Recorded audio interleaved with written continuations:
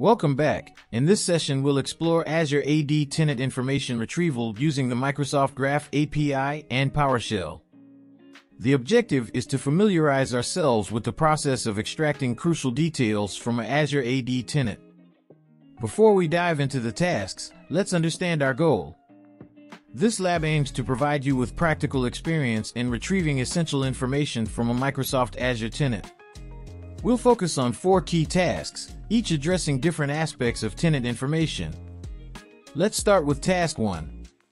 Our first step is to retrieve and display essential organization contact details, including the display name, location, and business phone numbers. This task helps us to understand how to retrieve and display essential organization contact details using Microsoft Graph PowerShell module. After Task 1, we will take our learning to next step and we will look into Task 2, where we will explore how to include details about the assigned plans for the organization. This task will give us insights into the plans that are currently assigned. Next, we will perform Task 3, where we'll learn how to extract information about application registrations. This includes details such as display name, APID, and sign-in audience. This exercise is your go-to task in each of your assignments within your project.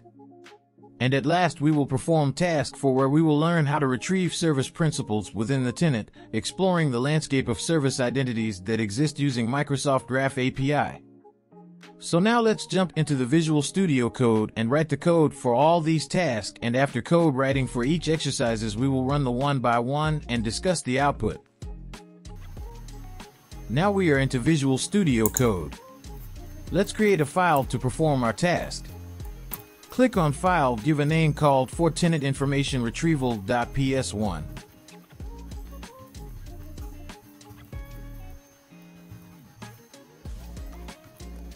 Now file gets created. Let's write the code to perform all the 4 tasks which we have discussed.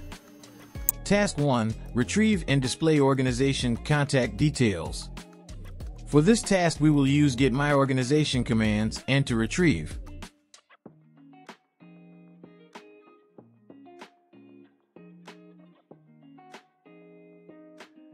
Task 2, retrieve and display organization assigned plans. For this task, we will use the same command with select object with expand parameter to retrieve assigned plans. Task 3, list application registrations in the tenant. For this task, we will use get mg application command with select object to select display name, app ID, sign-in audience. Task 4, list service principals in the tenant. For this task, we will use different command call to retrieve service principal. Now we have completed the code writing task. It's time to execute the command. So let's go to line number 2 and select. After selection, do the right click and select Run Selection. You will notice that it throws error as we are not connected. So let's connect first, then rerun.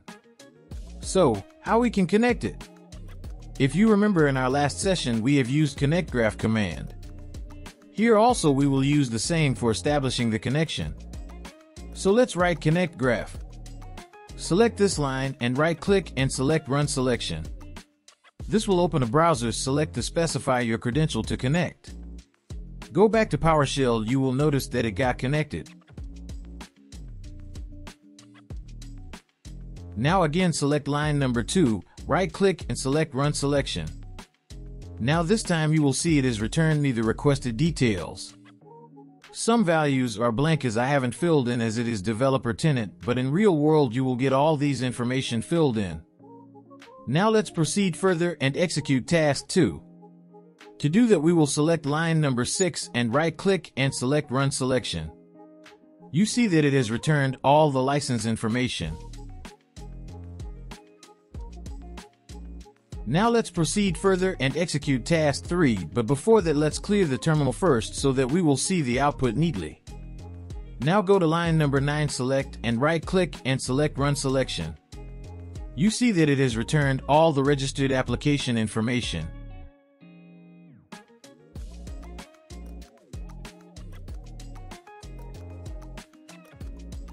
Now let's proceed further and execute Task 4, but again let's clear the terminal first so that we will see the output neatly. Now go to line number 12, select and right-click and select Run Selection. You will notice that it haven't returned anything as there is not PowerShell named Server Sprinkle. So let's change it to SharePoint.